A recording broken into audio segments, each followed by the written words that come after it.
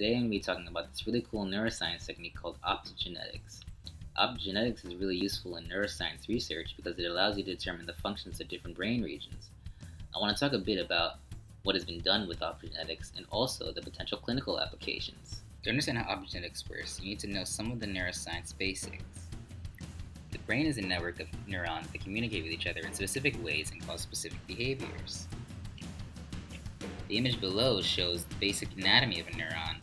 Neurons receive signals from other neurons at their dendrites. They have cell bodies which contain their nucleus and a long extension called an axon. At the end of the axon is an axon terminal, which releases neurotransmitters onto the dendrites of other cells. When a nerve cell communicates with another nerve cell, it first depolarizes, in other words, gains a more positive charge, and releases its neurotransmitter into the space between neurons. You can see illustrated in the images here. When neurons receive neurotransmitter from another cell, the signal travels down the dendrites and the cell body, and down the axon where it causes the release of neurotransmitter. The brain has regional specificity, so particular sets of nerve cells in particular brain areas perform specific jobs.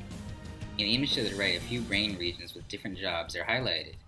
In green is an area called the Amygdala, which plays a critical role in fear responses. In purple is the pituitary gland, which releases hormones into your bloodstream. In red is the hypothalamus, which plays a major role in maintaining homeostasis. And in yellow is the pons, which plays a role in controlling sleep. These are just a few of the many brain regions in the brain. Now I'm going to talk about optogenetics. Optogenetics is a way to turn cells on and off using light. In optogenetics, animals are genetically modified to express a protein called generatopsin 2 in specific cells. Cells with generatopsin depolarize, or in other words, turn on, in response to light. In the animation on the right, you can see the generatopsin proteins all over the cell body. When light hits the cell, generatopsin opens and causes the cell to depolarize. So how does it work? First, I want to talk about how our eyes detect light. Light-responsive cells in your eyes have light-sensitive proteins called opsin. For color vision, humans have 3 opsins expressed in different cells, each responding to a different wavelength of light corresponding to red, green, and blue in your retina. When light interacts with these opsins, it results in a signal being sent to your brain. Color vision results from a combination of active cells in your retina. Genetic material for a light-sensitive protein was also found in algae. Like plants, algae are photosynthetic organisms, which means they need sunlight to grow. Algae have the ability to detect light and use that ability to move to places with the most sunlight. Algae have eye spots that contain an opsin-based channel called generatopsin, which allow it to detect light. Generatopsin protein is located on the membrane above the eye spot. Below that portion of the plasma membrane is a carotenoid layer that can reflect light in such a way that generatopsin only senses light from one side of the algae. The algae uses that signal to move either toward or away from light sources. The DNA for this generatopsin protein was isolated from algae. To understand how you can get generatopsin into neurons, I'll explain a little bit about how viruses work. Viruses are made of DNA or RNA and are encased in a protein coat. Viruses require cell proteins to read its DNA or RNA in order to replicate and spread. In the image to the right, you can see how a virus first attaches onto the cell, injects its genetic material, which codes for the protein coat that contains the virus. The cell's machinery can't tell the difference between its own DNA and the viral DNA, and begins to replicate the virus and begins making the protein coat that encases the virus. Viruses can be modified so that it's not lethal and the cells are unable to replicate. DNA of your choosing can then be inserted into the virus. Viruses can be injected into an animal, and the cells infected with the virus will express your chosen DNA. An optogenetic experiment can be done following 5 basic steps.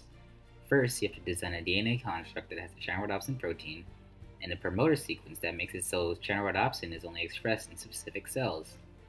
The construct is then inserted into a virus, and then the virus is injected into a specific brain area. An optic fiber can be implanted into the animal, and light can be delivered through the optic fiber. This allows you to control when the cells are turned on and off by controlling the light. Optogenetics has been used to probe the functions of many different brain areas. An example of this can be seen here. The author sought to probe the function of a brain area called the subfornical organ. This area has been previously shown to be activated by dehydration.